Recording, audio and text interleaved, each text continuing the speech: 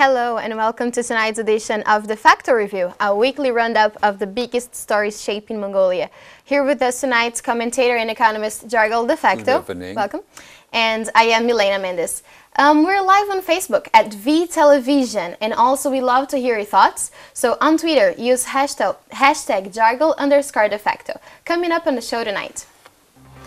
Investigations have been opened upon former and current finance ministers of Mongolia. Mongol bank cuts interest rates as head banker rejects caps on commercial bank rates. Incident between a group of Mongolian wrestlers and police for a second stop occurred just outside of the wrestling palace.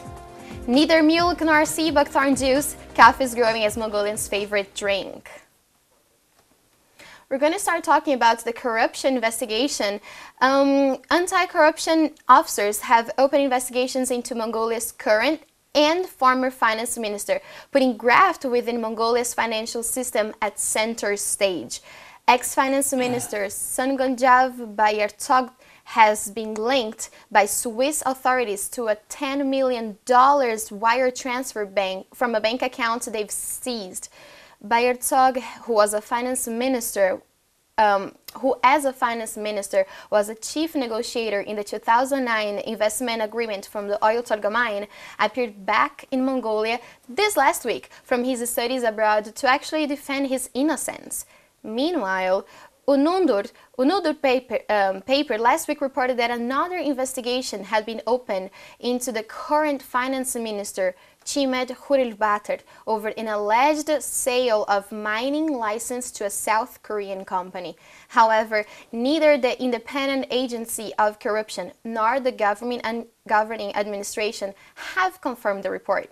The investigations have put doubt onto the investment agreement for Oyu Tolgoi, and some lawmakers think it needs review. Hurilbater's investigation might have a similar impact on his stirring of the economy out of economic troubles, along with the $5.5 billion economic bailout from the International Monetary Fund, which is becoming increasingly unpopular because of the austerity it requires. So, Jargal, I have one question for you now. What details can you please give us about the investigations into Bayartog and Hurilbater? Well, one investigation is being made by Swiss authority. There is Attorney General Office of Switzerland and Mongolian Anti-Corruption Agency together doing that investigations. Of course, the final result of the investigation is still to come, but before that we cannot much speculate on that. What's clear was Mr. Bayartog himself made press conference after that release of news, and he said that he had borrowed $10 million from well-known large businessmen in Mongolia, and he has been using the money for business purposes, and then the balance, $1.8 million in the account, is frozen. And he said that it's good that two authorities are doing it together so that he really gets the proof that he was not receiving any money from OT. That's what he said. Concerning the current Minister of Finance, he was accused by his party member, also a parliament member and ex-government chancellor, Mr. Munkbat. He was blaming that he had sold the license of a particular place from his province to foreign investors in cooperation together with his brothers. He had completely refused that, and now he himself, according to him, had asked the Anti-Corruption Agency to check it. So now the issue on that current minister is coming the following. Either one of them is lying. Yeah.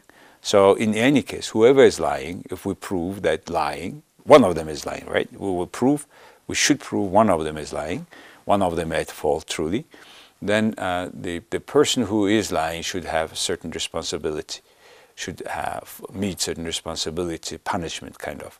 Because if it is true then Mr. Hurlbater has to report to the country what is the how come that the former Minister of Finance, he was also a former Minister of Finance, how he could misuse like this. If he is not, if he is right and he hasn't done any assault, then the other person should have for defaming a person, particular high-ranking political officials. So that guy should have a responsibility. But, however, I have many cases happening like this, blaming each other. At the end, we don't know exactly what happened. Yeah. So because that, this sort of things is happening, because that of conflict of interests, because of this this sort of big money is in questions, people start to less believe in the government. It is a matter of the institutions' capacity of the Mongolian government. So it's a matter of conflict of interests. It is not disclosure of that interests, misusing public fund, etc. So these are a part of issues that Mongolia whole society faces, and we need to increase quality of our governance. We should increase capacity of institutions. We should through clear investigation of these matters, we should make the government better, transparent, and predictable. That's what is the agenda of Mongolian society today. It's a long agenda for sure. And in your opinion, should these corruption investigations cast doubt on these agreements between Ayatollah and also the bailout agreement? Well, this is very serious questions, because if this joint investigation proves that Mr. Bayertokt got the money before, from particular sources, before making that big, historic, large contract for Mongolia with the Oyu Tolgoi, if they prove that he got received, then it's a matter of definitely of reconsidering all contract. This sort of large contract, if it is made through like corruption system, no country, nobody will accept it. But however, if it is proved that it has nothing to do with OT-related party, and it is just his own money, he will have responsibility only for having this big money abroad and doing business at the same time when he was a public officer. Yeah. So in any case, this is the questions that Mongolian society will follow. It's a very important issue for us, because it's the largest now so far, the corruption scandal we receive. Right, and we're always talking about corruption here on the show, because of course that's something that's always happening here in Mongolia. So how does this demonstrate the negative consequences of corruption on the economy? What are the biggest? The biggest problem with Mongolia today is corruption, and corruption comes. The source of corruption is the political party financing. And those two political parties who are running the country, they take powers either in coalition or alone. These two political parties are never disclosing true picture of their financing. And they keep receiving a large sum of money from individuals, from companies, later on they serve for them. So through this system, unfortunately, this non-transparent system, people buy the state powers. So that's why corruption is the key obstacle that we should address and eliminate if we want to go in normal development path. Right, I'm right there with you. And moving on to our next topic of the night, the Bank of Mongolia on Friday cut its policy interest rate by 1 percentage point to 10%, the second reduction in 3 months, as it seeks to stimulate an economy recovering from a 2016 financial crisis. B. Bayardava, director of the Bank of Mongolia's Monetary Policy Department, said that the inflation was below its target level. The annual inflation rate was 6.9%. The target for this year is 8%. Meanwhile, the president of the central bank this week rejected a bill that would restrict loan rates at commercial banks from going above 18%. Mongolia currently has some of the highest interest rates in the world. Also on Friday, the central bank reduced the reserve requirement ratio for commercial banks to 10.5% of two-week deposits from 12%. So what does this mean for lending rates here in Mongolia? This so-called banking policy rate, which is now 10%, gives more wish for commercial banks to invest into the business, into the economy, to give a more loan. But it is not that substantial change from 11 to 10. That interest rate, when the saving rate is about 15%, loan rate is over 20%. So, and this makes, because it will not, well, it will give that trend to the direction to give him more, the wish to give more loan. Yes, it will give, because it is now 1% cheaper here to keep in the account of central bank the money of the remaining money, balance money from the bank that is available for loan. They can keep it for 10%, with the 10% in the coffin of in the account of central bank. But does it make substantial change? No. But direction is correct. And because the loan rate is so high in the country, as you said, we don't see the thriving businesses in Mongolia. It's very hard to have a business with 25% interest rate just to give high to the bank. Yeah. So that's why the private sector of Mongolia is kind of shrinking, because they have no access to cheaper money. Only large companies have access, and they borrow the money from abroad or through the representative offices of other commercial banks based in Mongolia. So this economy is still to make a lot of things to have the credit loan rate down first. And without making money accessible to the ordinary businesses, the economy cannot be thriving. It will be still depending on the commodity prices, which is more, has to do with more state budget size. So on the other hand, you said about the last December, the last change of the rate. And within the 3 months, if it is increased or not, is a business increased or not is a separate question, because the weather conditions, winter is so cold, through and small medium enterprise business go usually from spring through summer to the late fall. So we will see exactly what was the result of the last year 1% decrease. But now what they are changing is because the financial strength situation is a little bit changing, because we receive more now foreign aid money, and also from foreign public money, which is cheaper than commercial money, commercial bond. So in that way, a little bit, it's easing the burden of interest rate of foreign money. But though still we keep paying Mongolian government bond with new bond. So the situation is more or less stable, but it doesn't mean that we go with the less foreign debt. We're still very deep in a foreign debt. And we don't know clearly how our economy can afford keep paying back. So this, because the payment time is extended, so we don't know, we are not thinking about that so far, in particular at least the government. So I don't think this whole thing makes loan rate so fast. Let me ask you, what is your opinion? Why do you think that the president of the central bank is against capping rates at commercial banks? What are the pros for him?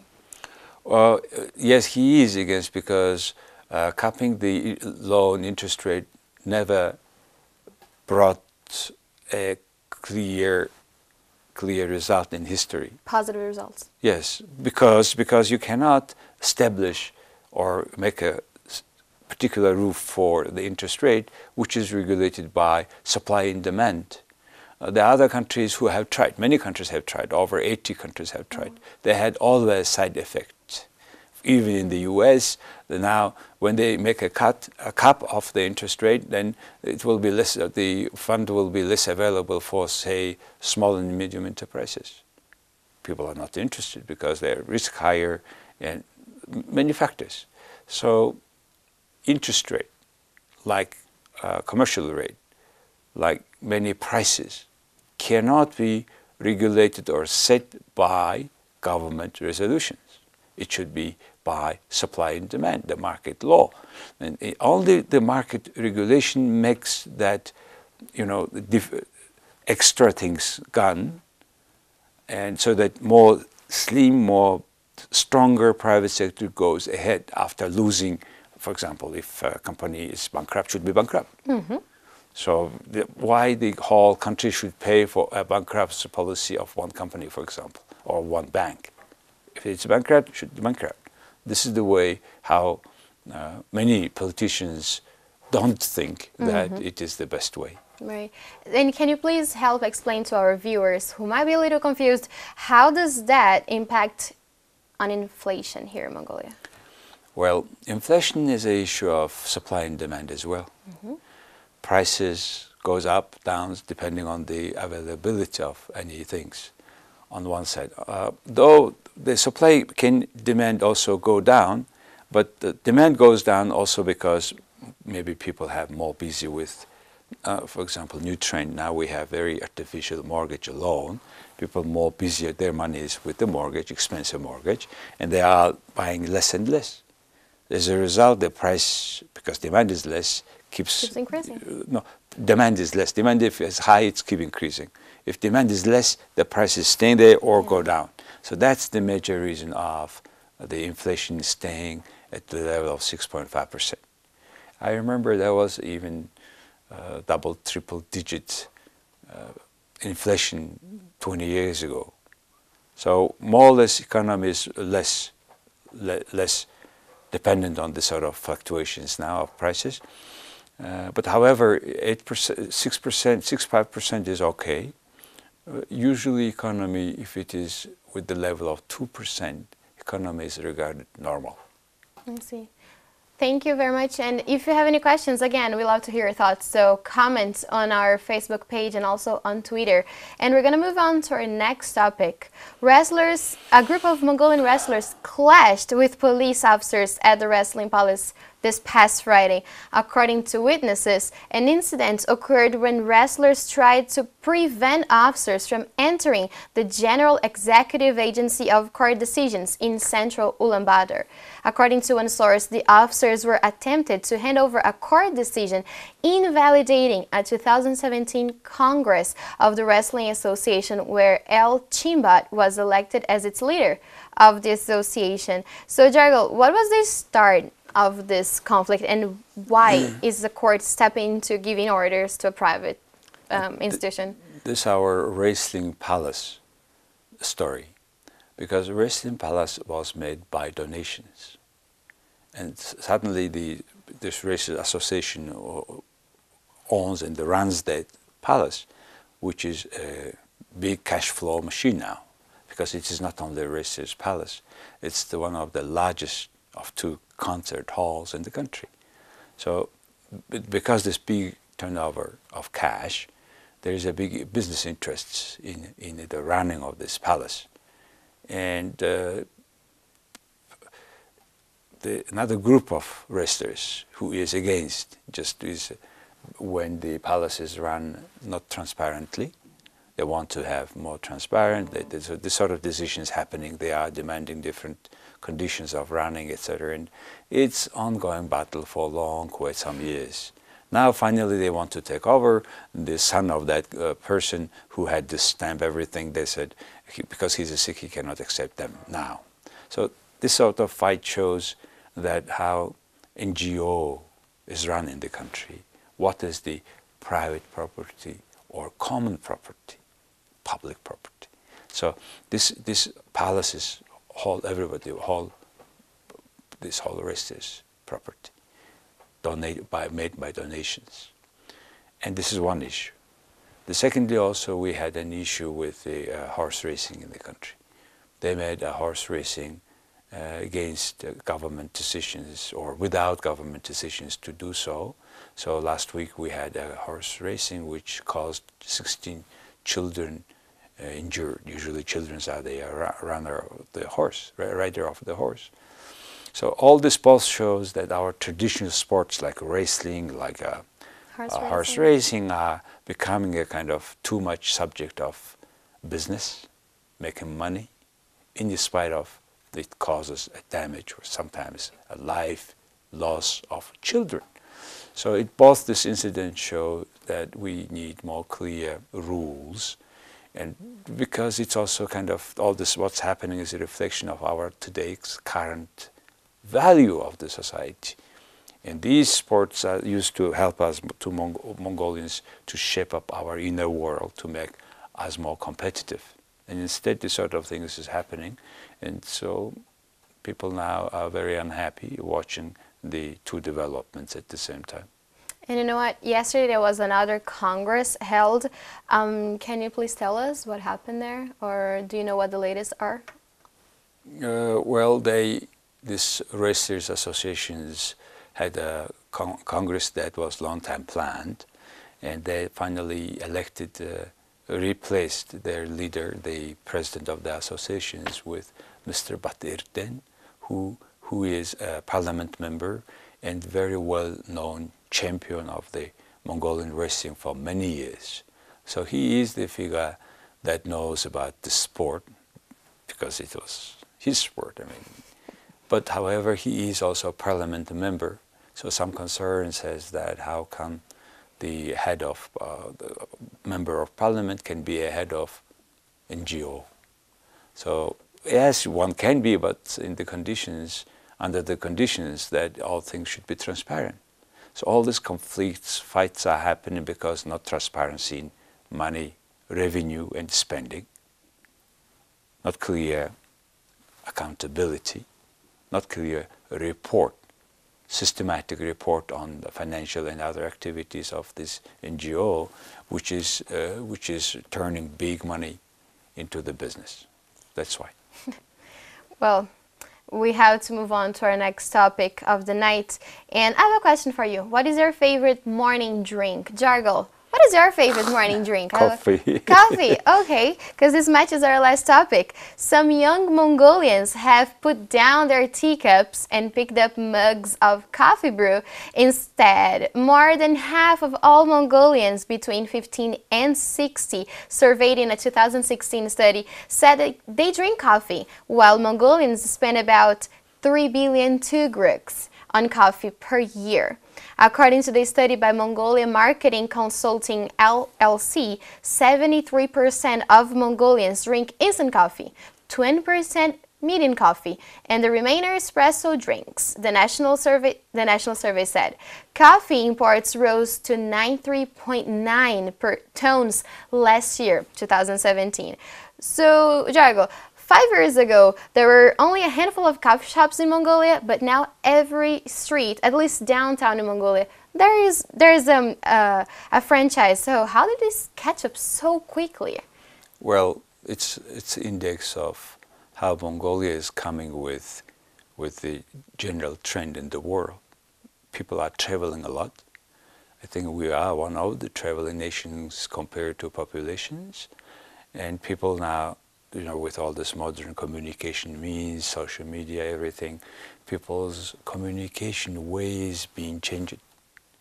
And that's one of them, because coffee is not only just drink, right? It's a culture.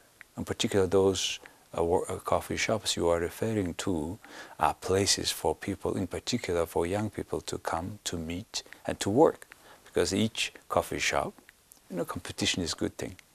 Each coffee shop, in a way, competing with Starbucks, which is not in Mongolia yet. Yeah.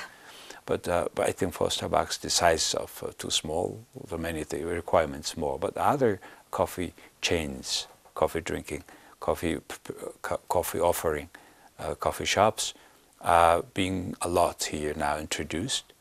It's good, you know. At times, I was writing once that we have more drug stores, apteka we call it, drug stores for medicine, more than coffee shops. So now I think they are about the par at the same level. And this is not only also a lot we're spending. 3 billion tugrixes for 3 million people is also quite impressive statistics. And yet it's only 10% of them using the coffee shops coffee, because where they don't serve the instant coffee. Instant coffee is a long culture since Russian time. Since 50s, I think, I first time come to Mongolia, and people were using it instant coffee mostly. But exactly the coffee shop coffee is coming more broader, and hopefully more communications as well. Well, how about the traditional tea drinking culture? Because here in Mongolia, if you know what I'm talking about, the milk tea is big, sea buckthorn juice is big. Yeah, in particular this milk tea with salt, it comes with the tea that is produced in Georgia. Traditionally it was like this, and we have been mixing it, we drink it hot, right? And this is kind of greetings in Mongolia with tea. So in our culture, you should greet every guest with tea. Without that, they will be in shock. It will be a very unfriendly gesture if you don't offer tea. So this culture is there. And anyway, if you go in particular in the countryside, the first things they will offer you tea with milk. And I don't think this culture will disappear. It's like a part of our culture. So, and along with that, it comes with now coffee. So, but for many urban families, now in particular settled in the center, this area, they tend to drink now not milk tea, but coffee or water or juice or sea buckthorn juice. How's that going in your house? We drink coffee and rarely tea. What this normal tea, the European, in the sense, tea. And many families go in that way, I understand. Right. Well, we're coming to the end of tonight's show. Jargal, do you have any last thoughts on topics or a comment to our viewers? Well, I was last week in as international observer at the election in Russia, and I wrote what I observed in Mongolian, and that my English translation will be on Tuesday, and it will be in our newspaper called Defacto Gazeta, which you can free subscription on our website to your email. So you go jargaldefacto.com. They will ask you, do you want to subscribe weekly newspaper with our this review and our article in English, Mongolian, and Japanese. So please select one of those or all of three and read our newspaper. Thank you. Well, again, if you missed the beginning of the show, don't worry. We're live on Facebook and the show stays on the Facebook page V Television. Thank you very much for staying with us tonight. I'm Milena Mendes and I hope you have a great week. Bye-bye, Mongolia. Good night.